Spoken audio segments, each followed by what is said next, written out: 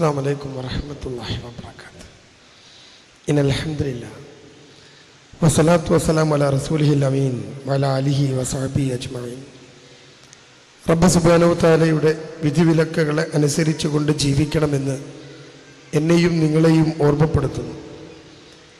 വേദിയിലെ ബഹുമാന്യരായ wisdom Islamic ഓർഗനൈസേഷൻ്റെ നേതാക്കന്മാർ, തോട്ടശ്ശേരി അറയിലെ പ്രവർത്തകരെ, പ്രിയമുള്ള സഹോദരി സഹോദരന്മാർ, ആദ്യമായി കുടുംബത്തിൽ നിന്നും കുട്ടികളെ വളർത്തലിൽ നിന്നും ഒരു മോചനം തന്ന് പുതിയൊരു വിഷയം തന്നതിന് തോട്ടശ്ശേരി അറയിലെ ആളുകൾക്ക് നന്ദി രേഖപ്പെടുത്തിക്കൊണ്ട് എന്നിൽ അർപ്പിതമായ കർത്തവ്യത്തിലേക്ക്, വിഷയത്തിലേക്ക് വളരെ കുറഞ്ഞ ഈ സമയത്തിൽ ഞാൻ കിടക്കുന്നു. ഒരു മുസ്ലിമിൻ്റെ വ്യക്തിത്വം എന്ന ഒരു വിഷയമാണ് ഇൻഷാ അല്ലാഹ് ഒരു 3/4 മണിക്കൂർ സമയം മാക്സിമം എടുത്തുകൊണ്ട് നിങ്ങളുടെ മുമ്പിലേക്ക് അവതരിപ്പിക്കേണ്ടത്. മനുഷ്യൻ മൃഗങ്ങളിൽ നിന്ന് വളരെ വിഭിന്നനായ, വ്യത്യസ്തനായ ഒരു ജീവിയാണ്. റബ്ബ് സുബ്ഹാനഹു വതആല ഭൂമിയിൽ സൃഷ്ടിച്ച ജീവജാലങ്ങളിൽ ഏറ്റവും ഉത്കൃഷ്ടമായ സൃഷ്ടിപ്പാണ് മനുഷ്യൻ. മനുഷ്യനെ പോലെ ചിന്തിക്കുന്ന, പ്രവർത്തിക്കുന്ന, ജീവിക്കുന്ന, മനുഷ്യനെ പോലെ പുരോഗതിയിലേക്ക് പോകുന്ന ഒരു ജീവജാലവും ഭൂമി ലോകത്തില്ല. 1747 ഒരു പോത്ത് ജീവിച്ച പോലെ തന്നെയാണ് 1847 1947 2020 പോത്ത് ജീവിക്കുന്നത്. 1757 47 മനുഷ്യൻ ജീവിച്ച പോലെയല്ല 2020 നാം ജീവിക്കുന്നത്. മനുഷ്യൻ എന്ന ജീവിയുടെ പ്രത്യേകത, സകല ജീവജാലങ്ങളിൽ നിന്നും വ്യത്യസ്തമായ ചില പ്രത്യേകതകൾ അവനുണ്ട് എന്നതാണ്. ആ പ്രത്യേകതകളിൽപ്പെട്ട ഏറ്റവും വലിയ പ്രത്യേകതയാണ് അവൻ്റെ വ്യക്തിത്വം എന്നത്. ഒരു മനുഷ്യൻ്റെ ഗുണത്തെ വ്യക്തിത്വം എന്ന് വിളിക്കാം. ഞാൻ ചുരുക്കി മാത്രമേ പറയുന്നുള്ളൂ. മനുഷ്യൻ്റെ ഗുണമാണ് അവൻ്റെ വ്യക്തിത്വം. വ്യക്തിത്വം, പേഴ്സണാലിറ്റി എന്നാണ് ആ വാക്ക്. മനുഷ്യന് മാത്രമേ അങ്ങനെ ഒരു സാധനമുള്ളൂ. ഒരു ആടിനെ നോക്കി നമ്മൾ വ്യക്തിത്വമുള്ള ആട് എന്ന് പറയാറില്ല. കഴിഞ്ഞ പെരുന്നാളിന് അറക്കാൻ കൊണ്ടുവന്ന പോത്തിന് എന്തൊരു പേഴ്സണാലിറ്റി എന്ന് നമ്മൾ ആരോടും പറയാറില്ല. ഒരു കോഴിക്കും ജന്തുക്കൾക്കും ജീവജാലങ്ങൾക്കും ഒന്നും വ്യക്തിത്വമില്ല. മനുഷ്യനെ കുറിക്കുന്ന വാക്കാണ് വ്യക്തിത്വം എന്ന വാക്ക്. ഒരു മനുഷ്യന്റെ ഗുണമാണ് അവന്റെ വ്യക്തിത്വം എന്നത്. ഒന്നുകൂടി വൃത്തിയായി പറഞ്ഞാൽ, വ്യക്തിത്വം എന്നതൊരു മനുഷ്യൻ മറ്റു മനുഷ്യനോട് ഇടപഴകുമ്പോൾ അവൻ കാണിക്കുന്ന സ്വഭാവവിശേഷത്തെ വ്യക്തിത്വം എന്ന് വിളിക്കാം. ഞാൻ ഒറ്റയ്ക്കിരിക്കുമ്പം എനിക്കൊരു വ്യക്തിത്വമില്ല. ഞാൻ സമൂഹത്തിലേക്ക് ഇറങ്ങുമ്പോൾ, കുടുംബത്തിലോട് ഇടപെടുമ്പോൾ, ഭാര്യയുമായി കൂടുമ്പോഴൊക്കെയാണ് എൻ്റെ വ്യക്തിത്വം ഉണ്ടാകുന്നത് എന്ന് നിങ്ങൾ തിരിച്ചറിയണം. വ്യക്തിത്വം എന്നത് സാമൂഹ്യ ജീവിതത്തിൻ്റെ അളവുകോലുകളിൽ ഒന്നുമാണ്. ഞാൻ വെറുതെ വ്യക്തിത്വത്തെക്കുറിച്ച് അല്പം പറഞ്ഞുവെന്ന് മാത്രം. ഇനി ഒരു മുസ്ലിമിൻ്റെ വ്യക്തിത്വത്തിലേക്ക് നമ്മൾ പോകുമ്പോൾ ഒരുപാട് തവണ ചിന്തിക്കേണ്ടതുണ്ട്. ഞാനും നിങ്ങളുമൊക്കെ ഒരു മുസ്ലിമിൻ്റെ വ്യക്തിത്വമുള്ള മനുഷ്യനാണോ എന്ന്. ഒരു മുസ്ലിമിൻ്റെ വ്യക്തിത്വം എന്നത് മറ്റെവിടെയും നമ്മൾ പോവേണ്ട കാര്യമില്ല. മുഹമ്മദ് മുസ്തഫ സല്ലല്ലാഹു അലൈഹി വസല്ലമയുടെ വ്യക്തിത്വം ഒരു മുസ്ലിമിൻ്റെ വ്യക്തിത്വമാണ് എന്ന് ഞാൻ പറയാതെ, ഇസ്ലാമികമായി അല്പമൊക്കെ ജ്ഞാനമുള്ള, പഠിച്ച എനിക്കും നിങ്ങൾക്കുമൊക്കെ അറിവുള്ളതാണത്. മുഹമ്മദ് മുസ്തഫ സല്ലല്ലാഹു അലൈഹി വസല്ലമയുടെ വ്യക്തിത്വത്തിലേക്ക് റബ്ബ് സുബ്ഹാനഹു വതആല കൂട്ടിച്ചേർത്തതെല്ലാം ഒരു മുസ്ലിമിൻ്റെ വ്യക്തിത്വമായിരുന്നു. അങ്ങനെയെങ്കിൽ എൻ്റെ മുമ്പിലിരിക്കുന്ന എൻ്റെ പ്രിയമുള്ള രക്ഷിതാക്കളായ, കുടുംബമായി ജീവിക്കുന്ന പാപ്പയും ഉമ്മയുമായ നമുക്കൊക്കെ ആ മുസ്ലിമിൻ്റെ വ്യക്തിത്വത്തിലേക്ക് എത്താൻ കഴിഞ്ഞിട്ടുണ്ടോ എന്ന് നിങ്ങളൊക്കെ ചിന്തിച്ചു നോക്കണം. നല്ല പർദ്ദയിട്ട, താടിയുള്ള ഭർത്താവും പർദ്ദയിട്ട ഭാര്യയുമൊക്കെ കൗൺസിലിംഗ് സെന്ററുകൾ തേടി വരുമ്പോൾ അവർക്കിടയിലുള്ള പ്രശ്നങ്ങൾ പരിശോധിച്ച് നോക്കിയാൽ ഒരു കാര്യം മനസ്സിലാകും. 5 നേരം പള്ളിയിൽ പോകുന്നുണ്ട് അയാൾ, എല്ലാ സുന്നത്തും എടുക്കുന്നുണ്ട്, തഹജ്ജുദ് നിസ്കരിക്കുന്നുണ്ട്. ഈ അടുത്ത് എന്നെ തേടിയിട്ട് ഒരു കുടുംബം വരിക എന്നെ തേടിയിട്ട് 66 വയസ്സുള്ള ഒരു ബാപ്പ, 59 വയസ്സുള്ള ഒരു ഉമ്മ, ഒരു മകനും 3 പെൺകുട്ടികളും അടങ്ങുന്ന കുടുംബം. ഉമ്മ വന്ന് എൻ്റെ മുമ്പിൽ ഇരുന്നിട്ട് പറയാ, ഇയാളെ മുമ്പിൽ വെച്ച് നിങ്ങളുടെ കല്യാണം വീട്ടിൽ ഞങ്ങൾക്ക് പറയാനുള്ളതൊക്കെ പറയും. അയാളെ മുമ്പിൽ ഇരുത്തിയിട്ട് ഉമ്മ പറയാ. ഞാൻ ചോദിച്ചു എന്താ പ്രശ്നം? ആ ഉമ്മ പറയുന്നോട്, സാറേ ജീവിക്കാൻ ഇയാൾക്ക് അറിയില്ല, ഞാൻ ചോദിച്ചു എന്താ ജീവിക്കാൻ അറിയാത്തത്? ഞങ്ങളുടെ വീട് മഴ പെയ്താൽ ചോർന്നൊലിക്കാണ്, ഒരു സൗകര്യം വീട്ടിലില്ല. എൻ്റെ പെൺകുട്ടികളെയൊക്കെ കല്യാണം കഴിപ്പിച്ച് അയച്ച് സൗകര്യമുള്ള വീടുകളിൽ അവർ താമസിക്കാൻ, അവരുടെ ഒന്നും മക്കൾ ഞങ്ങളുടെ വീട്ടിലേക്ക് വരുന്നില്ല. ഇവിടെ നിൽക്കാൻ സ്ഥലമില്ല, വൃത്തിയുള്ള നിലമില്ല. അപ്പൊ ഞാൻ ചോദിച്ചു അതൊക്കെ ഇപ്പൊ എന്താ ഇങ്ങനെ? അപ്പൊ ഉമ്മ പറയാണ്, ഇല്ലെങ്കിൽ കുഴപ്പമില്ല സാറേ, ഈ ബാപ്പാന്റെ കയ്യിൽ സമ്പത്തുണ്ട്, നിരവധി സ്ഥലങ്ങൾ അയാൾക്കുണ്ട്. 70 സെന്റ് സ്ഥലം റോഡ് സൈഡിലുണ്ട്, 10 സെന്റ് സ്ഥലം അവിടെയുണ്ട്, 20 സെന്റ് സ്ഥലം ഇവിടെ ഉണ്ട്. എന്നിട്ടോ ഞാൻ സംസാരിച്ച് നോക്കിയപ്പം ആ അമ്മ പറയാണ് 15 ലക്ഷം രൂപ കടമുണ്ട് ആ മനുഷ്യന്. 15 ലക്ഷം രൂപ കടം. ഈ സ്ഥലങ്ങൾ മുഴുവൻ വെച്ച് ഒന്നും വിൽക്കാതെ എല്ലാം കെട്ടിപ്പിടിച്ച് ഈ സമ്പത്തിന്റെ അധിപനാണെന്ന് പറഞ്ഞ് ജീവിക്കാൻ മറന്നുപോയൊരു മനുഷ്യൻ. നിങ്ങൾ ആലോചിച്ച് നോക്ക്. ആ അമ്മ പറയാ സൗകര്യത്തിലൊന്ന് ജീവിക്കാൻ എനിക്കുണ്ട് കൊതി. അയാളെ മകന് പെണ്ണ് നോക്കുന്നുണ്ട്, പെണ്ണ് തേടിയിട്ട് ആൾക്കാരൊക്കെ വരും. തഹജ്ജുദ് നിസ്കരിക്കുന്ന മനുഷ്യൻ, പള്ളിയിൽ പോയിട്ട് എല്ലാ ജമാഅത്തിനും പങ്കെടുക്കുന്ന മനുഷ്യൻ, എല്ലാ സുന്നത്തുകളും എടുക്കുന്ന മനുഷ്യൻ. പക്ഷെ ജീവിക്കാൻ മറന്നുപോയ അയാൾ ആ സമ്പത്ത് ഉണ്ടാക്കലാണ് ജീവിതം എന്ന് തെറ്റിദ്ധരിച്ചു പോയി. ഇവിടെയാണ് ഞാനും നിങ്ങളൊക്കെ മനസ്സിലാക്കേണ്ടത്. ഒരു മുസ്ലിമിന്റെ വ്യക്തിത്വത്തിലേക്ക് നടന്നെടുക്കാൻ ചില കാര്യങ്ങൾ മാത്രം സൂചിപ്പിച്ചുകൊണ്ട് ഞാൻ എൻ്റെ ഈ കുറഞ്ഞ സമയം ഉപയോഗിക്കാൻ. ഒന്നാമത്തത് എന്താ ഒരു മുസ്ലിമിന്റെ വ്യക്തിത്വത്തിന്റെ ഒന്നാമത്തെ കാര്യം എന്താ? ഒന്നാമത്തെ കാര്യം അവൻ ക്ഷമയുള്ളവനാണ് എന്നതാണ്. ഒരു മുസ്ലിമിന്റെ വ്യക്തിത്വത്തിന് ഏറ്റവും പ്രധാനം ക്ഷമ തന്നെയാണ്. എത്രത്തോളം ഒരു മനുഷ്യന് ക്ഷമിക്കാൻ കഴിയുമോ അത്രത്തോളം ക്ഷമിക്കുന്നവനാണ് മുസ്ലിം. നബി സല്ലല്ലാഹു അലൈഹി വസല്ലമയുടെ വ്യക്തിത്വം അങ്ങനെയുള്ളതാ. നബി സല്ലല്ലാഹു അലൈഹി വസല്ലമയുടെ ഭാര്യ ആയിഷ റളിയല്ലാഹു അൻഹയുടെ അടുത്തേക്ക് ഭക്ഷണപാത്രവുമായി കടന്നു ചെല്ലുന്ന നബി സല്ലല്ലാഹു അലൈഹി വസല്ലമയുടെ ചിത്രം ഹദീസുകളിൽ നിങ്ങൾക്ക് കാണാം. വേറൊരു ഭാര്യയുടെ വീട്ടിൽ നിന്ന് ആയിഷയുടെ ഊഴമെത്തിയപ്പോ ആയിഷ റളിയല്ലാഹു അൻഹയുടെ വീട്ടിലേക്ക് നബി സല്ലല്ലാഹു അലൈഹി വസല്ലമ കയറി വരിക. പട്ടിണിയാണ്, ഒരു കാരക്ക ചീന്ത് പോലും എടുക്കാനില്ലാത്ത അത്ര ദാരിദ്ര്യം. ആ ദാരിദ്ര്യമുള്ള വീട്ടിലേക്ക് ആയിഷന്റെ അടുത്തേക്ക് പോകുമ്പോൾ നബി സല്ലല്ലാഹു അലൈഹി വസല്ലമയുടെ ഭാര്യ ചോദിക്കുന്ന ചോദ്യം, നിങ്ങൾ എങ്ങട്ടാ? ഞാൻ ആയിഷന്റെ അടുത്തേക്ക്. അവൾക്ക് എന്തെങ്കിലും ഉണ്ടോ നിങ്ങളെ കയ്യിൽ? എൻ്റെ കയ്യിലൊന്നുമില്ല. ആ ഭാര്യ തനിക്ക് കിട്ടിയ അല്പം ഭക്ഷണം ഒരു പാത്രത്തിലെടുത്തിട്ട് നബി സല്ലല്ലാഹു അലൈഹി വസല്ലമയുടെ കയ്യിൽ കൊടുത്തിട്ട് പറഞ്ഞു, ആയിഷന്റെ അടുത്തേക്കല്ലേ, ഇത് കൊണ്ടുപോയിക്കോ, ആയിഷക്ക് കൊടുത്തേക്ക്. നബി സല്ലല്ലാഹു അലൈഹി വസല്ലമ കയറി വരുമ്പോ കയ്യിലുള്ള ഭക്ഷണപാത്രം കണ്ട് ചോദിക്കുന്നു ആയിഷ ബീവി, എന്താ നിങ്ങളുടെ ഈ കയ്യില്? നബി പറയുന്നു, സത്യം പറയുന്നു, ഇതാ എന്നെ ഭാര്യ നിനക്ക് തന്നതാണ് ഈ ഭക്ഷണം. പെണ്ണല്ലേ? ആയിഷ റളിയല്ലാഹു അൻഹ ഒരൊറ്റ തട്ടുകൊടുത്തു. ആ പാത്രം അന്തരീക്ഷത്തിലേക്ക് ഉയർന്നു പൊങ്ങി കരണം മറിഞ്ഞ് ഭക്ഷണ പദാർത്ഥങ്ങൾ ഉൾപ്പെടെ നിലത്ത് വീണിട്ട് ആ പാത്രം ഒച്ചയോടുകൂടി നിലത്ത് വീഴാണ്.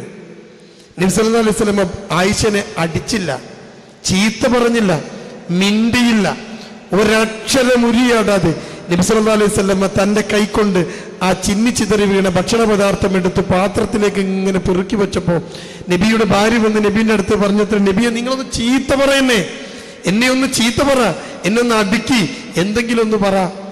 നബി സല്ലല്ലാഹു അലൈഹി വസല്ലമ അത്ര ക്ഷമയുള്ളൊരു മനുഷ്യനായിരുന്നുവെന്ന് ഈ സംഭവം, ഭാര്യ ഭർത്താക്കന്മാർക്കിടയിൽ ഇത്ര ക്ഷമയുള്ളതായിരുന്നുവെന്ന് ഈ സംഭവം വ്യക്തമാക്കുക.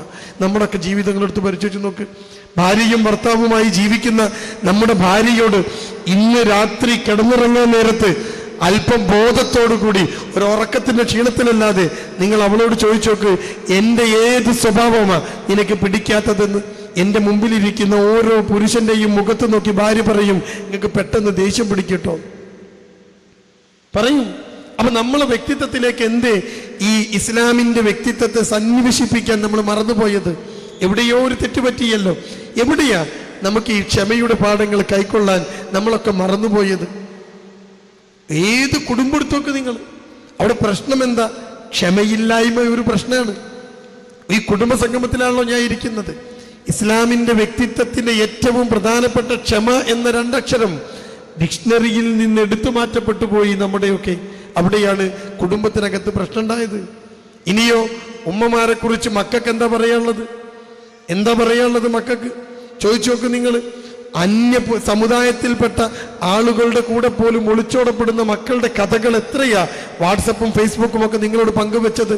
കാണാൻ ഭംഗിയുണ്ട്, ബാപ്പയുണ്ടാക്കിയ മണിമാളിക കണക്കെയുള്ള വീടുണ്ട്, നല്ല സൗകര്യമുണ്ട്, എല്ലാം ഉണ്ടായിട്ട് പോലും ഒരു സൗകര്യവുമില്ലാത്ത ഒരു മുസ്ലിം അല്ലാത്ത ഒരു ചെക്കൻ്റെ കൂടെ ഒളിച്ചോടാൻ തീരുമാനമെടുത്ത് ഇറങ്ങുമ്പോൾ എന്തോ ഒരു കാരണമുണ്ടല്ലോ ആ തീരുമാനത്തിന് പുറകിൽ. അവൾക്ക് പറയാനുണ്ട് ഉമ്മയുടെ ക്ഷമയില്ലായ്മയുടെ കഥ. എന്ത് പറഞ്ഞാലും ദേഷ്യം പിടിക്കുകയാണ്, പൊട്ടിത്തെറിക്കുകയാണ്, ആക്രോശങ്ങളാണ്, ഒച്ചയും വിളിയാണ്, പ്രശ്നങ്ങളാണ്. നമ്മുടെയൊക്കെ വീട് ഇങ്ങനെയായി മാറിയിട്ട് കാലങ്ങളായി. ഞാൻ പറയണത് മറ്റ് സമുദായത്തെക്കുറിച്ചോ സമൂഹത്തെക്കുറിച്ചോ അല്ല, ഇസ്ലാഹി ബോധമുള്ള നമ്മുടെയൊക്കെ വീടിനെ കുറിച്ചാ. എന്തൊരു ബഹളാ കൂട്ടരെ നമ്മുടെയൊക്കെ വീട്ടിൽ. ഭർത്താവ് കയറി വന്ന ഒച്ചയിടുന്നു ഭാര്യയോട്, ഭാര്യ മക്കളോട് ഒച്ചയിടുന്നു, ആക്രോശങ്ങളും ഒച്ചയിടലൊക്കെയാണ്. എന്നിട്ട് ആ വർത്താനം നാട് മുഴുവൻ കേൾക്കണം. ഇതാണോ ഒരു മുസ്ലിമിന്റെ വ്യക്തിത്വം? നിങ്ങൾ ചിന്തിച്ചു നോക്ക്. അവിടെയാണ് ഞാനും നിങ്ങളുമൊക്കെ മാറ്റപ്പെടേണ്ടത്. അങ്ങ് തെക്കുന്നൊരു മാഷ് മലബാറിലേക്ക് മാറ്റം കിട്ടി, മലപ്പുറം ജില്ലയിലേക്ക് മാറ്റം കിട്ടി. ആ മാഷക്ക് അയാൾ ഭാര്യനി മക്കളെയൊക്കെ കൂട്ടിയിട്ട് തെക്കുന്ന് മുസ്ലിം അല്ലാത്തൊരു മാഷ് മലപ്പുറം ജില്ലയിൽ വന്നൊരു വീട് വാടകക്കെടുത്ത് താമസിക്കുക. വാടക വീടിന്റെ തൊട്ടടുത്ത് ഒരു മുസ്ലിമിന്റെ വീടാ. ആ മുസ്ലിം വീടിന്റെ അടുത്ത് വാടകക്കൊരു വീടെടുത്ത് മുസ്ലിം അല്ലാത്ത തെക്കുന്നുവെന്നൊരു മനുഷ്യൻ, ഒരു അധ്യാപകൻ തൻ്റെ ഭാര്യയും മക്കളുമായിട്ട് താമസിക്കാം. 2 ആഴ്ചയായി അയാൾ വന്ന് ജോലിക്ക് പോകാൻ തുടങ്ങി. 2 ആഴ്ചയായിട്ട് അയൽപ്പക്കത്ത് ആ വീട്ടിൽ ഒരു മാഷ് വന്നിട്ടുണ്ട്. ഇപ്പുറത്തുള്ള മുസ്ലിം വീട്ടിൽ ഒരു ഭാര്യയും ഭർത്താവും മക്കളും ഉണ്ട്. ആ മുസ്ലിം വീട്ടിലുള്ള പെണ്ണ് എന്നും വിചാരിക്കും, ഇത്ര അടുത്ത് അയൽവാസിയായിട്ടൊരു മനുഷ്യൻ വന്നിട്ട് ഞാൻ അവിടെ ഒന്ന് പോയി നോക്കിയില്ലല്ലോ, മോശമായിപ്പോയി. ഇതുവരെ അങ്ങോട്ട് പോയി നോക്കിയിട്ടില്ല, 2 ആഴ്ചയായി. ഒരു ദിവസം ആ പെണ്ണിങ്ങനെ വിചാരിച്ചു, വേഗം പണിയൊക്കെ തീർത്ത് ഉച്ചക്കൊന്ന് അവളുടെ വീട്ടിൽ പോയി നോക്കണം. ആരൊക്കെ ഉണ്ടാ വീട്ടിൽ, എന്തൊക്കെയാ വീട്ടിലെ അവസ്ഥ എന്നൊക്കെ ഒന്ന് അറിയണം. ആ പെണ്ണ് വേഗം പണിയൊക്കെ ഒതുക്കി ഉച്ചക്ക് നല്ലൊരു ഡ്രസ്സൊക്കെ ഇട്ടിട്ട് അടുക്കള വാതിലിന് ചെന്നിട്ട് മുട്ടി. അകത്ത് മാഷ ഭാര്യ മാത്രം. മാഷ മക്കളൊക്കെ സ്കൂളിൽ പോയിന്, മാഷും സ്കൂളിൽ പോയിന്, മാഷ ഭാര്യ മാത്രം അകത്ത്. നല്ല വീട് വൃത്തിയാക്കി വെടിപ്പാക്കി വെച്ചിരുന്ന വീട്. എന്നിട്ടോ ആ വീട്ടിനകത്തേക്ക് വാതിൽ മുട്ടിയിട്ട് തുറന്ന് കയറി അകത്തിരുത്തിയിട്ട് ആ പെണ്ണിങ്ങനെ സംസാരിക്കാൻ തുടങ്ങി. എന്തൊക്കെയാ നിങ്ങളെ വർത്താനം, നിങ്ങൾ എവിടുന്നാ വരുന്നത്? അപ്പൊ അയാൾ പറഞ്ഞു, ഞാൻ ഇന്ന സ്ഥലത്താണ്. ഭാര്യ പറയാണ്, ഇയാൾ മാഷാണ്, ഇന്ന സ്കൂളിലായിരുന്നു, ഇപ്പൊ ഇങ്ങോട്ട് മാറ്റം കിട്ടി, ഞങ്ങൾക്ക് ഇത്ര മക്കളുണ്ട്, മൂത്ത മോന്റെ പേര് ഇതാണ്. എല്ലാം ഈ മുസ്ലിം പെണ്ണിന് ഇങ്ങനെ വിശദീകരിച്ചു കൊടുക്കുകയാണ്. ഇവര് പരിചയപ്പെടുക, അയൽവാസി പരിചയപ്പെടുക, ഇതൊക്കെ ഇങ്ങനെ വിശദീകരിച്ചു കൊടുക്കുക. 2 ആഴ്ചയായിട്ട് അവിടെ വന്ന് താമസമാക്കിയ ആളുകൾ ഇതൊക്കെ ഇങ്ങനെ വിശദീകരിച്ചു കൊടുത്തു കഴിഞ്ഞൊക്കെ നിർത്തിയപ്പോ ഈ മുസ്ലിം പെണ്ണ് ആ മാഷ ഭാര്യയോട് ചോദിച്ചു, അല്ല ഞങ്ങളെക്കുറിച്ച് നിങ്ങൾക്കൊന്നും അറിയാല്ലേ? ഞങ്ങളെക്കുറിച്ചൊന്നും അറിയണ്ടേ? ഞാൻ അങ്ങോട്ട് പോ നിങ്ങളോടൊക്കെ ചോദിച്ചല്ലോ, നിങ്ങളെ പേരും അഡ്രസ്സും ഒക്കെ ചോദിച്ചല്ലോ, ഞങ്ങളെക്കുറിച്ച് നിങ്ങൾക്കൊന്നും അറിയണ്ടേ? അപ്പൊ ഈ മാഷ ഭാര്യ പറഞ്ഞു, ഞങ്ങൾക്കെല്ലാം അറിയാം, എല്ലാം അറിയാം. അപ്പൊ ചോദിക്കും, അതെങ്ങനെ നിങ്ങൾക്ക് അറിയാം? നിങ്ങൾ മുമ്പ് നമ്മൾ പരിചയമില്ലല്ലോ. ഇല്ല, പക്ഷെ ഞങ്ങൾക്കെല്ലാം അറിയാം. നിങ്ങളെ പേര് സൈനബ എന്നല്ലേ? അപ്പൊ ആ പെണ്ണ് പറഞ്ഞു, ആണ്. നിങ്ങളെ ഭർത്താവിന്റെ പേര് അബ്ദുള്ള എന്നല്ലേ? ആണ്. മോന്റെ പേര് ഇതല്ലേ? ആണ്. 2ാമത്തെ കുട്ടി 3ാമത്തെ കുട്ടി ഇതല്ലേ? ആണ്. നിങ്ങളെ വാപ്പാന്റെ പേര് വീരാൻ എന്നല്ലേ? ആണ്. ഇതെങ്ങനെ നിങ്ങൾക്കൊക്കെ അറിയാം? ഏതോ തെക്കുന്ന് വന്ന് താമസിച്ച, 2 ആഴ്ച മുമ്പേ വന്ന് താമസിച്ച അയൽവാസിക്ക് ഈ മുസ്ലിം വീടുകളിലുള്ള എല്ലാവരുടെ പേരും അറിയാം, ബാപ്പാന്റെ പേര് വരെ. എങ്ങനെ അറിയാമെന്നറിയോ?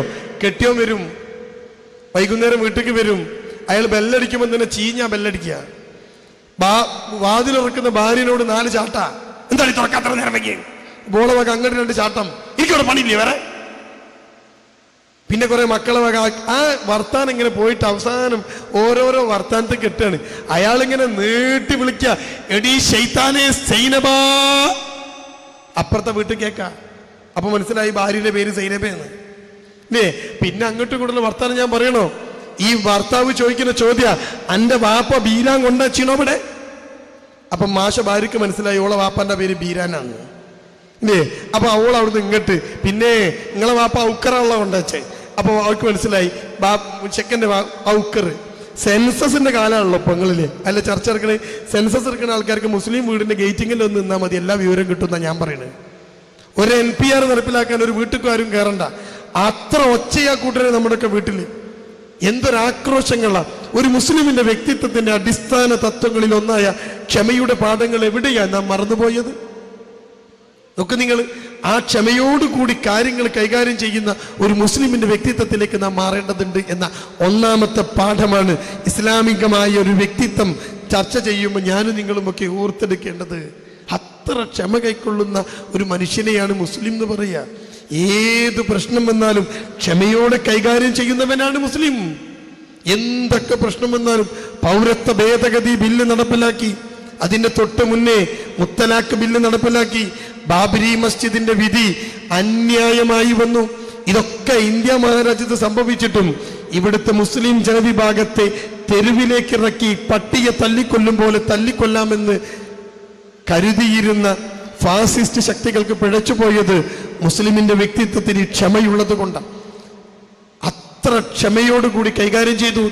പൗരത്വ ബില്ല് നടപ്പിലാക്കിയിട്ട് ഒരു വിഭാഗം ജനങ്ങളെ ഡിറ്റൻഷൻ സെന്ററിലേക്ക് അയക്കാൻ പോകുന്നു എന്ന വാർത്തകൾ ഭീതിയോടുകൂടി കേട്ടിട്ട് പോലും തെരുവുകളിൽ മുഴുവൻ ഒരക്രമവും നടത്താതെ ക്ഷമയോടുകൂടി പ്രതിഷേധ പ്രകടനങ്ങളുമായി മുന്നോട്ട് പോകുന്ന മുസ്ലിം സംഘടനകൾ ഉൾപ്പെടെയുള്ള സംഘടനകളെ നിങ്ങൾക്ക് കാണാൻ കഴിയുന്നത് ഇസ്ലാമിന്റെ വ്യക്തിത്വത്തിൽ, ഇസ്ലാമിന്റെ ഡിക്ഷണറിയിൽ ക്ഷമ എന്നൊരു വാക്കുള്ളത് കൊണ്ടാണെന്ന് ഓർമ്മ വേണം. ഈ ക്ഷമയുടെ പാഠങ്ങൾ വീടിനകത്ത് നിന്ന് നടപ്പിലാക്കാൻ വേണ്ടി നിങ്ങളൊക്കെ ശ്രമിക്കണം. ഇനിയോ പരത്തി പറഞ്ഞാൽ തീരാത്തത് കൊണ്ട് ചുരുക്കുന്നു ഞാൻ. രണ്ടാമതെന്താ? അനുസരണ. നോക്കൂ നിങ്ങൾ, ഒരു മുസ്ലിമിന്റെ വ്യക്തിത്വത്തിന്റെ ഏറ്റവും പ്രധാനപ്പെട്ട സാധനങ്ങളൊന്നാണ് അനുസരണ. മുസ്ലിം എന്ന വാക്കിന് അർത്ഥം തന്നെ കീഴൊതുങ്ങിയവൻ, അനുസരിക്കുന്നവെന്ന. റബ്ബ് സുബ്ഹാനഹു തആലയുടെ മുഴുവൻ വിധിവിലക്കുകളെയും അനുസരിക്കുന്നവൻ മുസ്ലിം. അപ്പൊ മുസ്ലിമിന്റെ വ്യക്തിത്വത്തിൽ എന്താ വേണ്ടത്? അനുസരണ എന്ന ഒരു കാര്യം കൃത്യമായിട്ട് വേണം. ഇനി നിങ്ങളുടെ കുടുംബത്തിലേക്ക് നിങ്ങൾ എടുത്തു നോക്ക്, ഞാനും നിങ്ങളും ഒക്കെ എടുത്തു നോക്ക്. ആർക്കാ അവിടെ അനുസരണ ഉള്ളത്? ആർക്കാ? ഇസ്ലാഹി പ്രബോധന പ്രസ്ഥാനങ്ങൾ പോലും 8 or 10 ആയി പൊട്ടിപ്പിളരുന്ന ദയനീയമായ കാഴ്ചകൾ, ഇനിയും പിളർപ്പിൽ നിന്ന് പിളർപ്പിലേക്ക് പോകുന്ന ദയനീയമായ കാഴ്ചകൾ. എന്താ പ്രശ്നമുള്ളത്? എവിടെയാ പ്രശ്നമുള്ളത്? എന്താ ഉള്ളത്? നിങ്ങൾ ചിന്തിച്ചോ. അനുസരണ ഒരു പ്രശ്നമാണ്. ആദർശം ഒരു പ്രശ്നമാണെങ്കിൽ അനുസരണ ഒരു പ്രശ്നമാണ്. ഒരു നേതാവിനെ അനുസരിക്കണമേ എന്ന് പഠിപ്പിച്ചത് മുഹമ്മദ് മുസ്തഫ സല്ലല്ലാഹു അലൈഹി വസല്ലമയാണ്. നിങ്ങളുടെ നേതൃത്വത്തെ അനുസരിക്കണം എന്ന് പഠിപ്പിച്ചത് അവരാണ്, ഇല്ലേ? ഇനി നമ്മുടെ കുടുംബത്തിലേക്ക് എടുത്തു നോക്ക് നിങ്ങൾ. അനുസരണയില്ലാത്ത ഒരു വിഭാഗം, അനുസരണയില്ലാത്ത ഒരു ഗ്രൂപ്പ്, അനുസരണയില്ലാത്ത ഒരു കൂട്ടം വഴിതെറ്റിപ്പോവാനും ചിന്ന ഭിന്നമായി പോകാനുമുള്ള സാധ്യതകൾ ഏറെയാണ്. ഇനി നമ്മുടെ കുടുംബാന്തരീക്ഷത്തിലേക്ക് നിങ്ങളൊന്ന് വന്ന് നോക്ക്. ക്ഷമ കഴിഞ്ഞാൽ പിന്നെ അനുസരണയുടെ പാടാണ്, അല്ലെ? മലപ്പുറം ജില്ലയിൽ നിന്ന് ഒരു കുട്ടിയെ കൊണ്ടുവരിക എൻ്റെ അടുത്തേക്ക്. 9ാം ക്ലാസ് പഠിക്കുന്ന ഒരു പെൺകുട്ടി, 7ാം ക്ലാസ് പഠിക്കുന്ന ഒരു പെൺകുട്ടി, 7ാം ക്ലാസ് പഠിക്കുന്ന ഒരു പെൺകുട്ടിയെ, 10 or 12 വയസ്സുള്ള ഒരു പെൺകുട്ടിയെ കൊണ്ടുവരിക. അവളുടെ ബാപ്പയും ഉമ്മയും ഉണ്ട് കൂടെ, പർദ്ദയിട്ട ഒരു ഉമ്മയും ബാപ്പയും ഒക്കെ കൂടെ. ആ ബാപ്പയും ഉമ്മയും അടുത്തിരുന്ന് ആ കുട്ടിയെ പുറത്തിരുത്തിയിട്ട് എൻ്റെ റൂമിലേക്ക് കയറി വന്ന് എന്നോട് പറയുന്നു, സാറേ മോളാണ്. ഞാൻ ചോദിച്ചു, എന്താ അവൾക്ക് പറ്റിയത്? ഓള് ചെറിയ കുട്ടിയാണല്ലോ. ഉടനെ ബാപ്പ പറയാണ്, ഉമ്മ പറയാണ്, പറഞ്ഞാ കേൾക്കൂല. അനുസരണ എന്ന വാക്കിന് മലപ്പുറം ജില്ലയിൽ പറയുന്ന പേരാതാണല്ലോ, പറഞ്ഞാ കേൾക്കുക. അപ്പൊ ഞാൻ ചോദിച്ചു, ഇവക്ക് എന്താ അങ്ങനെ അനുസരണ ഇല്ലാത്തത്? അറിയില്ല സാറേ, ചെറുപ്പത്തിൽ എങ്ങനെ എന്ത് പറഞ്ഞാലും ഈ പെണ്ണ് കേൾക്കില്ല, അനുസരിക്കില്ല. അങ്ങനെ ഞാൻ പറഞ്ഞു, ഓക്കെ ഞാനൊന്ന് സംസാരിച്ചു നോക്കാം. ആ പെൺകുട്ടിയെ അടുത്തിരുത്തിയിട്ട്, ചെറിയൊരു മോള, 10-12 വയസ്സ് പ്രായമുള്ള, പ്രായപൂർത്തിയാവാത്തൊരു പെൺകുട്ടി. ആ പെൺകുട്ടി അടുത്തിരിക്കുക. ഞാൻ കുറേ കാര്യങ്ങളൊക്കെ ഇങ്ങനെ പറഞ്ഞ് അവളോട് പറഞ്ഞു, മോളെ നല്ല കുട്ടിയാവണം, അനുസരിക്കണം എന്നൊക്കെ ഇങ്ങനെ പറഞ്ഞു പോയപ്പോൾ ആ കുട്ടി കുറച്ച് കഴിഞ്ഞപ്പോൾ എന്നോട് ചോദിക്കുക, അനുസരിക്കാന്നൊക്കെ പറഞ്ഞാൽ, ഞാൻ ചോദിച്ചു, പറഞ്ഞാൽ ആരാപ്പമ്പട അനുസരിക്കല്? കുട്ടിന്റെ ചോദ്യ. ഞാൻ ചോദിച്ചു, അതെന്താ മോളെ നീ അങ്ങനെ പറയണേ, ആരാ അനുസരിക്കലെന്ന്? ആ കുട്ടി ഇങ്ങനെ താഴത്തേക്ക് നോക്കി തല ഇങ്ങനെ ചൊറിഞ്ഞു പറയാ, ഞാൻ കണ്ടിട്ടില്ല അനുസരിക്കണേ. എൻ്റെ വാപ്പ പറയണതൊന്നും എൻ്റെ ഉമ്മ കേൾക്കില്ല, ഉമ്മ പറയണതൊന്നും വാപ്പയും കേൾക്കില്ല. അപ്പൊ ഇതിന്റെ അർത്ഥം എന്താ? ഇനി നിങ്ങൾ ഇടത്തെ നെഞ്ചിലൊന്ന് കൈവച്ചിട്ട് ചോദിച്ചു നോക്ക്, അനുസരണ ഉണ്ടോ? എന്താ നമ്മുടെ കുടുംബത്തിന്റെ പ്രശ്നം? അനുസരണ കണ്ടു വളരാത്ത തലമുറയാ നമ്മുടെ മക്കള്. അനുസരണ കണ്ടു വളരില്ല. ആലോചിച്ച് നോക്ക്. ഞാൻ പഠിപ്പിച്ച ഒരു ചെക്കന് ജോലി കിട്ടി, സ്കൂളിൽ ജോലി കിട്ടി. അവനെ പഠിപ്പിച്ച് സ്കൂളിലൊക്കെ ജോലി കിട്ടി. ഒരു ദിവസം അവിചാരിതമായ ഒരു സ്ഥലത്ത് വെച്ച് എന്നെ കണ്ടപ്പോൾ അവൻ വന്ന് സൗഹൃദമൊക്കെ പുതുക്കി കൈയൊക്കെ തന്ന് സംസാരിച്ചിട്ട് ഞാൻ ചോദിച്ചു, നീ ഇപ്പോൾ എവിടെയാ? സാർ എനിക്ക് ജോലിയൊക്കെ കിട്ടി, ഞാൻ എന്നെ സ്കൂളിലാണ്. എന്നിട്ട് അവൻ എന്നോട് പറഞ്ഞു, എനിക്ക് ഞങ്ങളെ കാണാൻ നിൽക്കേനി. ഞാൻ ചോദിച്ചു, എന്താ? നിങ്ങൾ പഠിപ്പിച്ച ഒന്നും ശരിയല്ല, നിങ്ങൾ കോളേജ് പഠിപ്പിച്ച സൈക്കോളജി ഒന്നും ശരിയല്ല. ഞാൻ ചോദിച്ചു, എന്താ പറ്റിയത്? നിങ്ങൾ പറഞ്ഞു തരുന്നല്ലേ ഈ കുട്ടികൾ, നിങ്ങളെന്താ വിചാരിച്ചത് കുട്ടികളെ കുറിച്ചുണ്ട്? നിങ്ങൾ ആ ബുക്കൊക്കെ ഒന്ന് മാറ്റി പുതിയ ബുക്കാക്കി പഠിപ്പിക്കണം കേട്ടോ, അവൻ്റെ വക ഒരു ഉപദേശം. ഞാൻ ചോദിച്ചു, എന്താടാ പറ്റിയത്? നിങ്ങൾ നോക്കണേ, 4ാം ക്ലാസ്സിൽ അറബി എടുക്കുന്ന മാഷാവന് 4ാം ക്ലാസ്സിൽ സ്കൂൾ പഠിപ്പിക്കുന്നത്. അവൻ എന്നോട് പറയാം, ഒരു ദിവസം ഞാൻ ക്ലാസ് കയറിയപ്പോൾ ചോക്ക് മറന്നുപോയി, ചോക്ക് എടുക്കാൻ മറന്നുപോയി. സാധാരണ രീതിയിൽ എന്താ സംഭവിക്കുക? ചോക്ക് എടുക്കാൻ മറന്ന നമ്മളൊക്കെ സ്കൂളിൽ പഠിച്ചതാ. മുമ്പ് ഇരിക്കുന്ന ഒരു ചെക്കനെ വിളിച്ച് മാഷ് പറയടാ ഇവിടെ വാ, ഒരു ചോക്ക് തുറന്ന ഒരൊറ്റ പാച്ചില്ല. മദ്രസയിലൊക്കെ നിങ്ങൾക്ക് ഓർമ്മയില്ലേ, വടി എടുത്തോണ്ടിരടാ പറഞ്ഞാൽ നല്ല വടിയൊക്കെ എടുത്തോണ്ട് വരും, അവിടെ അമ്മക്ക് തന്നെ കിട്ടും. എന്നാലും നമ്മൾ വടി എടുത്തോണ്ട് വരും. അതായിരുന്നു അന്നത്തെ അനുസരണ ആണല്ലോ. നല്ല പേരക്കന്റെ കൊമ്പ് നോക്കിയാൽ പോകുമ്പോൾ അടിയിടുന്ന കുട്ടികളൊക്കെ പറയും, വലിയ വടി എടുക്കണ്ടോ, എന്നാലും നമ്മൾ കേൾക്കാതെ പോകും അല്ലേ. അത്രയും അനുസരണ ഉണ്ട്. നമ്മളെ തല്ലാനുള്ള വടി നമ്മൾ തന്നെ എടുത്തു കൊടുക്കും, എന്നാലും മാഷ് പറഞ്ഞാൽ കേൾക്കും. ഈ ചെക്കൻ എന്ത് ചെയ്തു? ഞാൻ പഠിപ്പിച്ച ചെറുക്കൻ 4ാം ക്ലാസ് കയറി. യോ ചെക്കന്മാരാ, ആധുനിക തലമുറ അല്ലേ, ന്യൂജൻ. 4ാം ക്ലാസ്സിൽ പഠിക്കുന്ന 10 വയസ്സ് പ്രായമുള്ള ചെക്കന്മാരെടുത്ത് കയറിയിട്ട് ഇവന് എന്തോ എഴുതാൻ വേണ്ടി തിരിഞ്ഞപ്പോൾ ചോക്ക് എടുക്കാൻ മറന്നുപോയി. ഉടൻ മുന്നിലിരിക്കുന്ന ചെറുക്കനെ വിളിച്ചിട്ട് ഇവൻ പറഞ്ഞു, ഇവിടെ വാ. അപ്പൊ ആ ചെക്കൻ ഓടി വന്നു, എന്താ? ഒരു ചോക്ക് എടുത്തുണ്ടെന്നാ, ഞാൻ മറന്നുപോയി. ആ ചെറുക്കൻ മാഷ മുഖത്തൊക്കെ ഇങ്ങനെ നോക്കി അയാളോട് പറഞ്ഞു, ഇങ്ങനെ കണ്ടെടുത്താ പോരെ, എന്നോട് ഇങ്ങനെ പറയാൻ നിൽക്കണോ? 4ാം ക്ലാസ് പഠിക്കുന്ന ചെക്കൻ പറയാ. എന്നിട്ട് അവൻ അവിടെ തന്നെ പോയിരുന്നു. അവൻ പറയാ, ഒരു കാര്യം എനിക്ക് മനസ്സിലായി, തെറ്റിൻ്റെ അടുത്താ, ഞാൻ ചോക്കെടുക്കണമായിരുന്നു, ഞാൻ തന്നെ ചെന്ന് ചോക്കെടുത്ത് ഞാൻ തന്നെ തന്ന് എഴുതി. എന്തൊരു അനുസരണ കുട്ടിക്ക് അല്ലേ. എൻ്റെ മുമ്പിലിരിക്കുന്ന എൻ്റെ പ്രിയമുള്ള ഉമ്മമാർ, ഉപ്പമാർ, ഒരു കുട്ടി അവൻ കാണുന്നതാണ് അവൻ പഠിക്കുക എന്ന് ഞാനും നിങ്ങളുമൊക്കെ അറിയണം. അവൻ കാണുന്നത് അവൻ പഠിക്കാം. അനുസരണയില്ലാത്ത ഒരു തലമുറയെ വളർത്താൻ കഴിയില്ല. ലോകത്തേത് ജീവിയെയും നിങ്ങൾക്ക് വളർത്താം. പുലിയെ വളർത്തുന്നവരുണ്ട്, സിംഹത്തെ വളർത്തുന്നവരുണ്ട്. ദുബായിലൊക്കെ പോയി നോക്കിയാൽ സിംഹത്തിനെ വളർത്തുന്ന ആൾക്കാരുണ്ട്, കോഴിയെ വളർത്തുന്നവർ, ആടിനെ വളർത്തുന്നവർ. എന്തിനേറെ, ഗുരുവായൂർ ദേവസ്വം ബോർഡിന്റെ കയ്യിൽ 100ഓളം ആനകളുണ്ട്, ആനയെ വളർത്തുന്നുണ്ട്. അങ്ങനെ കടിക്കുന്ന, ചവിട്ടിക്കൊല്ലുന്ന ഹിംസ്ര ജന്തുക്കളായ ആളുകളെ ഉപദ്രവിക്കുന്ന ജീവികളെ പോലും മനുഷ്യൻ വളർത്തുന്നുണ്ട്. ഇന്ത്യയിൽ വളർത്താൻ പറ്റൂല, ഇവിടെ നിയമവിരുദ്ധാണ്, അതുകൊണ്ട് സിംഹത്തിനൊന്നും വളർത്താൻ പറ്റൂല. എല്ലാ ജീവികളെയും ലോകത്തെമ്പാടും പല മനുഷ്യരും വളർത്തുന്നുണ്ട് അല്ലേ. പക്ഷേ ഏത് ജീവിയെയും മനുഷ്യന് വളർത്താം. ഗുരുവായൂർ ദേവസ്വത്തിന് ആനകളെ ഇനിയും വളർത്താം. ഒറ്റ കണ്ടീഷൻ, എന്താ? ആ വളർത്തുന്ന ജീവിക്ക് ഡാഷ് ഉണ്ടായിരിക്കണം. എന്താ ഉണ്ടാവേണ്ടത്? അനുസരണ. അല്ലാതെ എങ്ങനെ വളർത്തുക? ആനനെ വളർത്തുകയാണ്, ഇടത്താന് ആന വലത്തോട്ട് പോവാണ്, വലത്താണ് ആന മുന്നോട്ട് പോവാണ്, ഇരിക്കാന് ആന നിൽക്കാണ്. എങ്ങനെ ഇതിനെ വളർത്തുക? അനുസരണയില്ലാത്തൊരു ജീവിയെ കൂടെ വളർത്താൻ കഴിയില്ല. ഒരു ജീവിയെയും. എൻ്റെ വാപ്പാന്റെ അടുത്ത് 10 കോഴിക്കളുണ്ട്, 10 കോഴിക്കൾ. ആലോചിച്ച് നോക്ക്, 9 കോഴിയും മഗ്‌രിബ് ബാങ്ക് കൊടുത്ത കൂട്ട് കയറും. 9 കോഴി, ഒരു കോഴി പുറപ്പുറത്ത് കയറും. പിറ്റേ ദിവസവും ബാപ്പ പോയി നോക്കിയപ്പോൾ 9 കോഴി കൂട്ടില്, ഒരു കോഴി പുറപ്പുറത്ത്. ബാപ്പ ഒരു ഓലക്കൊടിയൊക്കെ എടുത്ത് ആട്ടി പായിപ്പിച്ച് അതിനെ കൂട്ടിക്കയറ്റി. 3ാമത്തെ ദിവസം കോഴി പുറപ്പുറത്ത്. എൻ്റെ വാപ്പാക്ക് 9 കോഴിയെ പോറ്റാൻ കഴിയും, 10ാമത്തെ കോഴിയെ പോറ്റാൻ കഴിയില്ല. ആ കോഴിക്ക് അനുസരണയില്ല. 100 ആടുകളുണ്ട് ഒരു മനുഷ്യന്റെ കയ്യിൽ, 99 ആടും അയാൾ വിളിക്കുമ്പം അയാളെ കൂടെ യാത്രയാകുന്നു. ഒരാട് മാത്രം തിരിഞ്ഞു നടക്കുന്നുവെങ്കിൽ ഒരാടിനെ പോറ്റാൻ കഴിയില്ല മനുഷ്യന്. എൻ്റെ ശബ്ദം കേൾക്കുന്ന പ്രിയപ്പെട്ടവര്, ഒരു മുസ്ലിമിനോട് ഏറ്റവും കൂടുതൽ ദീൻ ആവശ്യപ്പെടുന്നത് അവൻ അനുസരണയുള്ളവനാവണം എന്ന. റബ്ബ് സുബ്ഹാനഹു തആല പറഞ്ഞതിനോട് നിങ്ങൾ അനുസരണയുള്ളവനാവണം. റസൂൽ സല്ലല്ലാഹു അലൈഹി വസല്ലം പറഞ്ഞ കാര്യങ്ങളെ അനുസരിക്കുന്നവനാവണം. റബ്ബ് സുബ്ഹാനഹു തആല നിസ്കരിക്കാൻ പറഞ്ഞു, നമ്മൾ നിസ്കരിക്കുന്നു. നിങ്ങൾ ആലോചിച്ച് നോക്കൂ. അപ്പൊ അനുസരണ എന്നത് ഒരു മുസ്ലിമിന്റെ വ്യക്തിത്വത്തിന്റെ മുഖമുദ്രയാണ് എന്ന ബോധമുണ്ടാവണം. ആ അനുസരണയില്ലാത്ത ഒരു ഭാര്യയെ ഒരു ഭർത്താവിന് നോക്കാൻ കഴിയില്ല.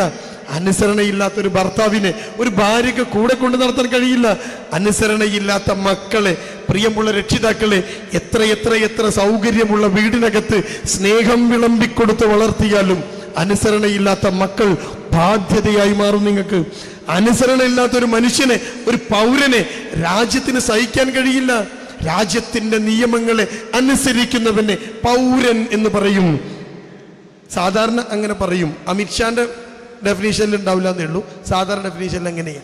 ആരാണോ രാജ്യത്തിന്റെ നിയമങ്ങൾ, രാജ്യത്തിന്റെ ഭരണഘടനയുടെ നിയമങ്ങൾ, രണ്ട് കാര്യ. ഒന്നെന്താ? അവകാശങ്ങൾ. രണ്ടാമത്തത് എന്താ? കടമകൾ. ആരാ പൗരൻ? അവകാശങ്ങളും കടമകളും അറിഞ്ഞ് അനുസരിച്ച് ജീവിക്കുന്നവൻ പൗരൻ.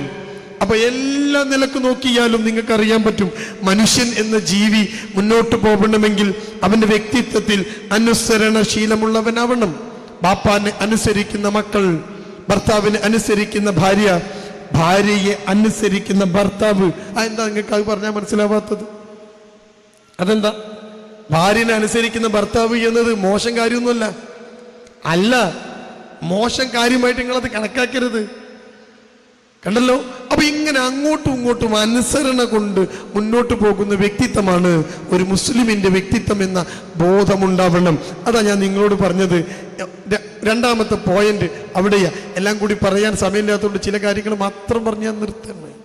ഇനി എന്താ മൂന്നാമത്തെ കാര്യം എന്താ? നിങ്ങൾ ചിന്തിച്ചു നോക്ക്.